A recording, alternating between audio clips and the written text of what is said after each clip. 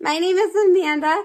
I wanted to make a video on how to ace your pathophysiology and chronic and palliative class. So first of all, it really depends on what kind of learner you are. So if you don't already know, and if you're just either starting the class or you're in the middle of the class and you're failing, that's okay. Take this time now to take a test online and try to figure out what kind of learner you are. For me, I learned that I can't just really learn by reading. I'm a very, for me, like I'm a visual learner and auditory, so I like YouTube videos because they help me learn the best. Before class, I always try to look at the PowerPoint if the teacher posts one. I haven't really been keeping up with the own reading that they give in the textbook just because I realize that our textbooks have a lot of fluff. So if I have to, I'll just look at the keywords and like the vocab and if there's a summary at the end of the chapter. But that's about as far as I will go. If your teacher is kind enough to post PowerPoints, make sure to like look if there's any bold or, red or underlined text, because usually that's, saying it's important, know this. So I would write that down. I'd also take notice if the teacher would pause or say, this is important, or maybe you guys should know this, or something like that, some kind of cue that says, okay, this might be on the test too, and I'll usually put in my notes with a star or a highlight. So make sure you look at those cues from your teachers, because sometimes they can give you what will be on the test. I have my little cute binder, and I try to keep, the name of the game in nursing is keeping super organized. Okay, so if you guys look closely, I will have each week with its own little thing. And each time the teacher gives us any kind of handout, I'll put it in and I'll mark it for which week it was, because usually if your teacher spent time giving you some kind of handout or worksheet or something to do, it's going to be on the test. So I keep every single thing that I get and make sure I keep it in my binder. So when I get into class, after I might have like skimmed the PowerPoint and stuff, I did buy this book. This is right before like tests or whatever. I have read it a little bit. This is more for med students, in my opinion, but it's called Clinical Pathophysiology Made Ridiculously Simple. And it does. It makes it just like what it says. It makes some of the most difficult concepts, like, I don't know, like the patho behind myocardial infarction, or I don't know. They just do it by the different systems. So you have the cardiovascular system, you have the pulmonary system. This is helpful if your instructors kind of go by different systems. I would recommend this book. On my iPad, and it's okay if you don't have an iPad because you can print this kind of sheet. I'll post it and fill it out either in writing, or if you want to upload it to your own computer and type it in.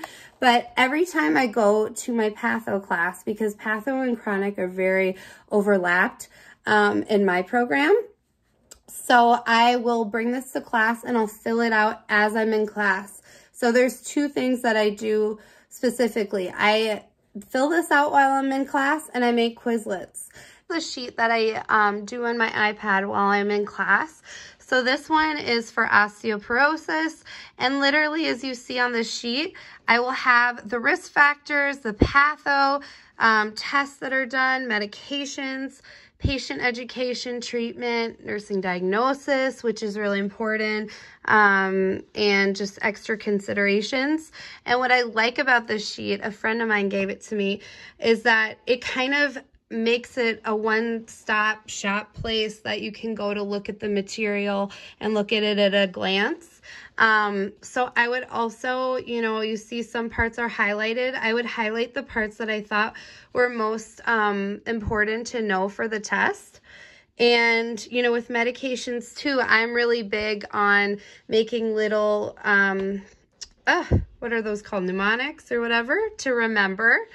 So again, this is really helpful if you're not just someone who's, you know, into writing, but more of a visual person, because it's a visual aid that you can just look at really quick and be like, oh, okay, that's the patho, that's the treatments, blah, blah, blah. And I just have all my disorders, and I kind of keep it pretty organized by pharm, patho, chronic, and palliative, and then I keep my old notes in a different section. So I really like this. If you can't do that, that's fine.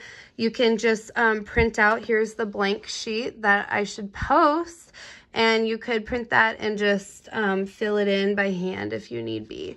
If you need more clarification, I am absolutely obsessed with Registered Nurse RN, Nurse Sarah on YouTube. She will make some of these concepts as well very easy, and just she's a great teacher that you can use online.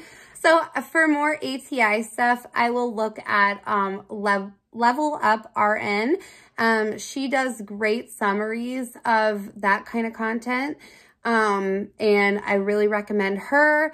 And I would also recommend Simple Nursing. They have really good mnemonics for medications that I really like. One more thing that I can do if I'm really, really struggling, which there are moments that I really struggle, I have a laminator. I love my laminator.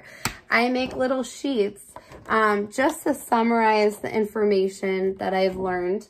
And this is just an IV sheet and kind of complications that come with it and the types of IV fluid. For me, that was so much information. So I had to make it into my own little sheet that I can look at that would help me understand the content easier. Not on a testing note, if you have to write papers for patho or chronic or any of the other classes that you're in, I would recommend getting started on those ASAP, especially if your school enforces using APA.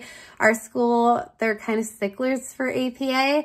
And APA is like its own language, so it takes a while to incorporate that into your paper. Also use tutor.com. Our school provides that for free, but it's just a way for people to double check your paper for grammar, spelling, APA. And sometimes they'll even have tutors that'll look at the content itself and be like, does this make sense? Does this work? They won't write your paper for you, but I really suggest using that. PubMed, they have a lot of good scholarly articles that you can use with the DOI that you can incorporate into your paper, and just, you know, get sooner than later, because you don't want to, you know, cram it a few hours before when the APA itself too can take a couple hours to end. I just want to say, you know, I hope these tips will work out. I'm not naturally, you know, the brightest person in the world, and I have to work to get those grades that I get. So I wish you guys luck. And if you have any questions specifically, just let me know. Okay, have a good day. Bye.